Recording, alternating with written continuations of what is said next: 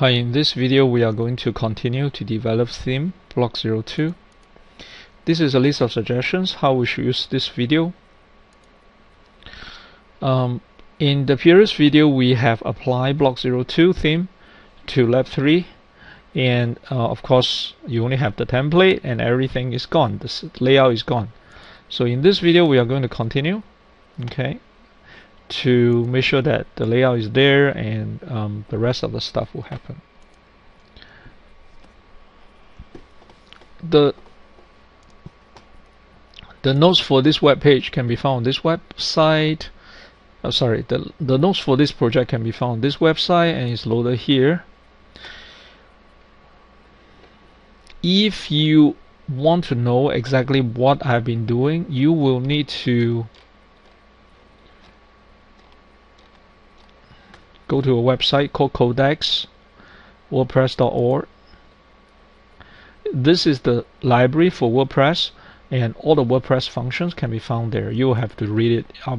It's impossible to explain all this in a video, so we just quickly copy and paste the code. And if you want to know exactly the meaning of this function, each function, you will have to check the codex page. Okay, so we have uploaded our files here. We will need to split the index.php into different files.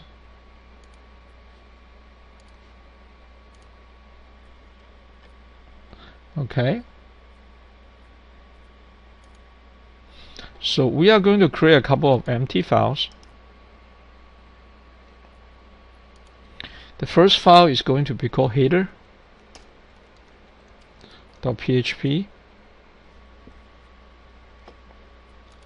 The next, so in the header, I'm going to create all the files first, and then I'm going to start copying things. Or you can do it step by step. Okay, let's do it step by step. So I have a header file, and I have my index file here. Okay, let me close my ag002 and style.css so that you won't confuse them. Because this files are on the server and this files are on the client. I don't want to confuse those files. So let me double click on index.html. So this is your index.html on the server, and header is not saved yet. Okay. Okay. So I want to copy part of index.php into header.php.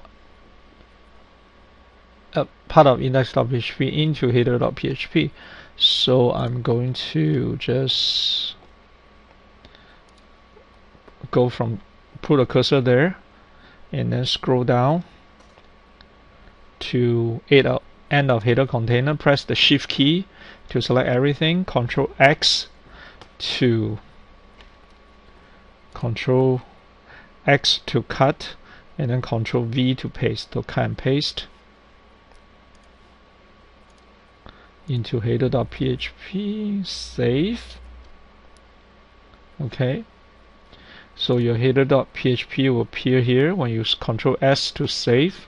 Come back here and reload. Nothing will happen.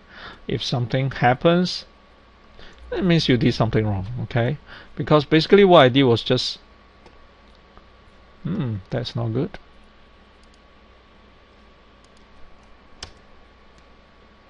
Okay, I don't know why that happens, but it's okay. So you have to come here and hit enter. You shouldn't see anything happening, okay, because all you did was split the index file into two parts. Okay, so now we have a choice. We can split the index file into different parts, or we can let me save the index first. Control S to save and try to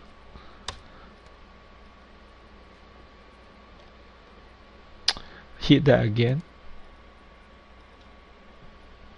Okay, sorry, you should index it should change because you, after you split the two parts, you have not added the index page. Okay, so you need to do something for the index page. You need to create a function called getHeader on top of the index page. then save, then you will load the header. Okay, yep, you need to do that. Okay, so now you have two options. One option is to so basically what you did is split index into two files, and then you load your header.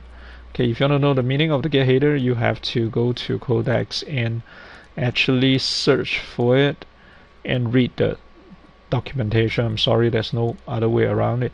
You are not going to, just impossible for me to read this for you in the video, so you have to read that.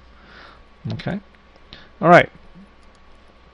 So next step is you can choose to split index.html, index.php in different files, or start to edit your header. Okay, I choose to edit my header first. Both way will work. Okay, so certain things like this kind of things, you can replace them with PHP code. Okay, so let's start doing that.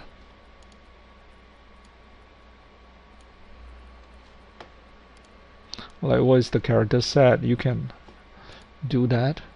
And then certain things like the title, you should actually load the title.